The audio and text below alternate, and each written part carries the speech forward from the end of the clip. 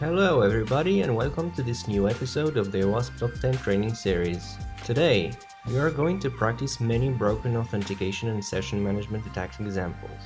We will practice on an authentication bypass attack example using forced browsing. We will exploit broken authentication using weak credentials. We will exploit a vulnerable password reset link. And finally, we will exploit broken authentication using a security question.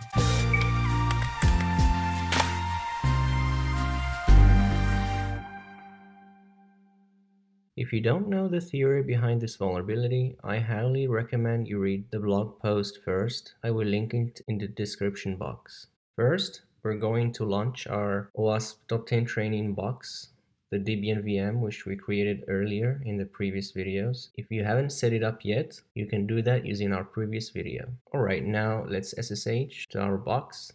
We use docker ps command to verify that we have both containers running. In this example, the goal is to access the challenge board on OWASP Juice Shop, which is normally not meant to be public. Single-page web applications typically use Ajax calls from a front-end application. Therefore, all API endpoints should be included somewhere client-side, like JavaScript files. So in this challenge, we are going to enumerate JavaScript files in order to find the scoreboard, which gives access to all the challenges. So right-click and click on Inspect. Then go to Sources and find the main-es 2015.js file. Then we're going to pretty print it, and we're going to try to find the login endpoint. And we land on in the area where all the endpoints of the application are being defined. And one of those endpoints is simply score dashboard. So all we can do is just visit this URL, and sure enough, you get access to the scoreboard. So this is an example of authentication bypass using forced browsing. Basically, all we had to do is enumerate the endpoint, and since the backend doesn't perform authentication verification on that endpoint, we were able to access the scoreboard. Because Burp Suite Community Edition allows only throttled brute force, we are going to use OWASP ZAP for this challenge. It is also a great opportunity to learn how to use OWASP ZAP in such use case. Now, let's try to log in as the admin user on OWASP Juice Shop.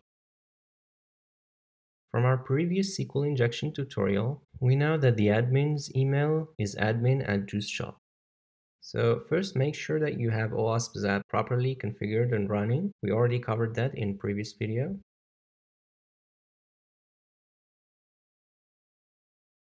Make sure you capture the requests using ZAP proxy and then hit login. And you can see that we have the HTTP request captured on OWASP ZAP. You can see that we have a post request which returns a 401, which means that it's an unauthorized request. And this means that our password is not valid. Right-click on the request and choose fuzz, and then highlight the password that we used, and then we're going to substitute it with the list of passwords. So we're going to choose the strings type and copy-paste the list of the worst passwords of 2017 using the Seclists GitHub project. And hit add. Then OK, and then click on Start Fuzzer button. You can see right away that we have a new tab called Fuzzer, and our requests are being sent one per password. By the end of the attack, we can sort by the response code, and sure enough, we get a 200 OK response when we send admin123. Now let's try to log in using the admin password, and sure enough, we get access to the admin account.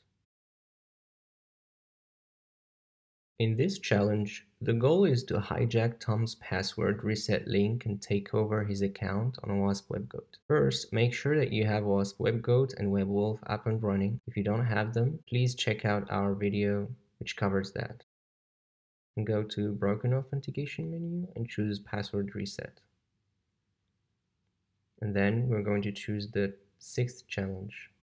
Here we have the task to reset Tom's password. we have a forgot password feature, which allows us to send a password reset token to the email that we enter. So let's try first with our email. So since our username is webgoat, we use webgoat@webgoatcloud.org. Hit continue, and we receive a response saying that an email has been sent to webgoat@webgoat-cloud.org. Now let's go to WebWolf and see the incoming box if we receive this email. WebWolf is running on port 9090 and the login credentials are the same as the one you used on WebGoat. Alright, on the mailbox tab, you can see that we indeed have received a reset link. We will come to this later. Let's try to reset Tom's password using Tom email. Now it says that an email has been sent to Tom. So let's capture this request and see how it is done. We're going to use ZAP proxy, choose the history tab, and find the post request, which is responsible for sending the email. You can see that it's forgot password / create password reset link. And you can see that the parameter is email, which contains the Tom's email. So a common flaw in this scenario is that developers rely on user input, such as the host header, to send the password reset link. We're going to construct a curl command, which would allow us to tamper with the host header. For that, we're going to note our cookie, which is in this case JSessionID. So curl -b to specify the cookie. And then we're going to use the data option, where we can include our post data from the request that we captured on ZAP. And then we're going to poison the HTTP host header and include our malicious server, which listens to incoming requests, which is in this case our WebWolf instance. In order for WebWolf to capture our request, it is mentioned that we need to construct a URL which looks like webwolf/landing. We know that WebWolf is running on our IP address colon 9090, so all we have to do is add /landing at the end, and we can choose our endpoint that we want, like evil in this example. And then we provide the full URL to the endpoint which is responsible for creating password links. Oops, I have an error. I just have to remove the equal in the data option. Now let's verify on WebWolf if we have received the password reset link. And voila, you notice that we have a password reset link which contains the password reset token. Let's copy this out and see if we can construct our valid password reset link. Now, recalling the first part of the challenge, we received a password reset link for our own username. We're going to use that to see how to structure the password reset link. So you can see that the password reset token is appended at the end. So all we have to do is copy the first part of the URL and construct our password reset link.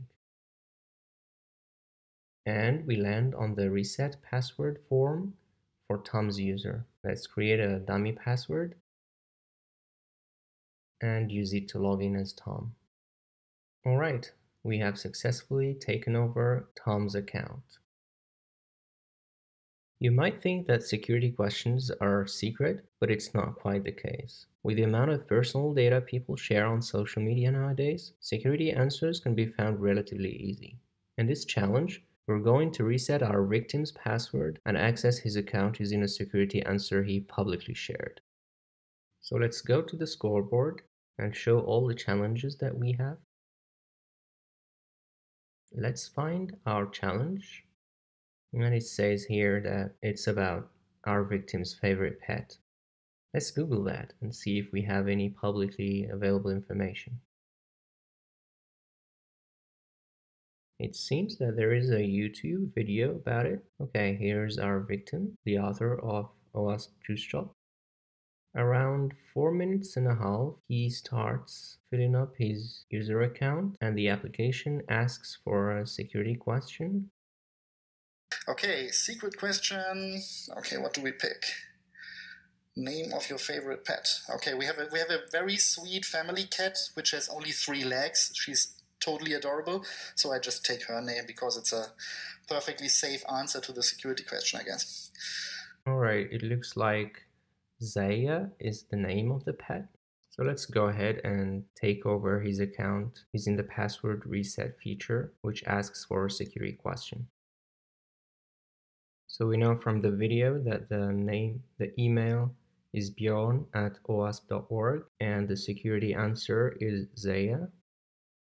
And all we have to do is create a new password. Okay, now we successfully solved the challenge. Let's go ahead and log in with that user, bjorn@owasp.org, and our newly created password. Great, we successfully taken over Bjorn's account. So that was it. I hope you enjoyed this video and learned something new. If you have not subscribed yet, hit the subscribe button and enable notifications so that you know when a new video is up.